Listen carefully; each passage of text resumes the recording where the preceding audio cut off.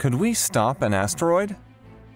Asteroids represent a very real threat to our survival. On top of our man-made issues that threaten to wipe out the population like climate change or nuclear weapons, asteroids are one of the more tangible, external things that we should be worried about. Scientists like Stephen Hawking were so worried about the likelihood of an asteroid hitting us in the next few hundred years or so that he felt our only means of survival was to start colonizing other planets.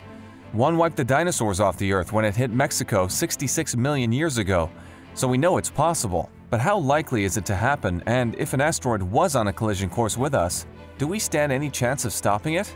Before we look at this, a quick reminder to give this video a thumbs up if you're enjoying it, and also to subscribe to Brain Impact for more videos just like this one. Although asteroids of various sizes have a flight path to Earth, most of them get burnt up in our atmosphere, and the larger ones aren't big enough to do serious damage. Also, it's far more likely that an asteroid will hit water or no man's land than an inhabited space. It's also worth noting that probability-wise, it's not likely that an asteroid of extinction size is going to hit us tomorrow. Asteroids with a 1 kilometer diameter strike Earth every 500,000 years on average. 5 kilometer objects hit Earth approximately once every 20 million years. To put that size into perspective, the asteroid that hit the dinosaurs was thought to be 10 kilometers wide. So what does the size of an asteroid need to be before causing real damage? Well, ones that are bigger than a car can smash windows and cause sunburn just from it burning up in our atmosphere. If they're as big as a house, they can explode in the atmosphere with a force greater than the nuclear bomb dropped on Hiroshima in 1945 by the US to mark the beginning of the end of World War II. A rock this size could flatten most buildings within 1.5 miles of ground zero. If the rock were the size of a 20-story building, then, with the right composition, speed, and angle of attack, it could leave destruction stretching the size of central Paris. If we go even bigger, to the size of a football field, this could obliterate the city of New York, cause an earthquake that could be felt by people as far as 1,000 miles away. If an asteroid was more than half a mile wide, we'd have to start thinking about the impact to the entire world. An area as big as Virginia could be destroyed, and the resulting dust thrown into the air would lead to dramatic climate change. A Mount Everest-sized asteroid would leave a crater stretching more than 100 miles wide and obliterate an area bigger than that. At this point, we're looking at extinction territory. Can we stop this threat? Well, a team is dedicated to doing just this. They look at incidents like the Tunguska event of 1908 in Siberia to give an indicator of the kind of damage an asteroid can do.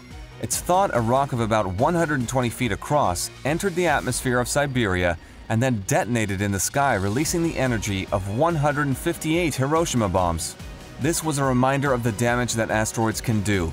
In 1908, NASA's Near-Earth Object Program and Italy's Asiago DLR asteroid survey didn't exist.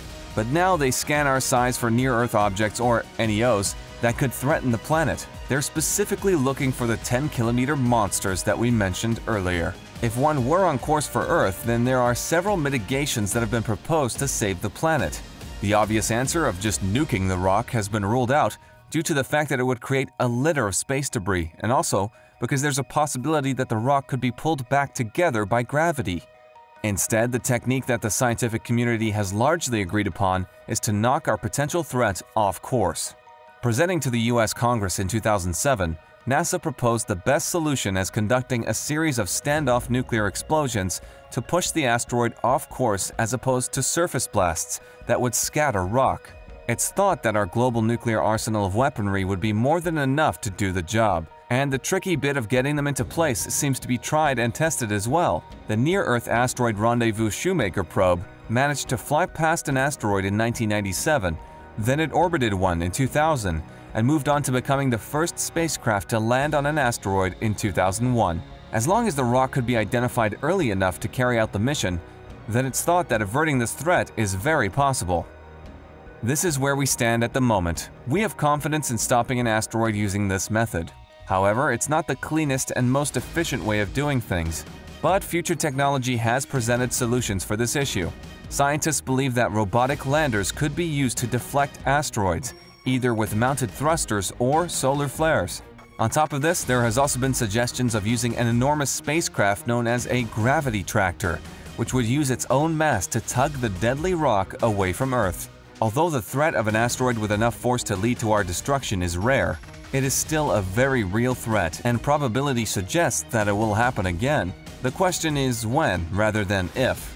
However, if we continue watching the skies and developing technology at the rate we're currently doing, then there's no reason why we can't be prepared to send an asteroid off course and away from our extinction. We already have an effective method as a baseline, with room for improvement, so to answer the question, could we stop an asteroid? The answer is probably yes, and in the future, that probably will be less and less a factor in this answer.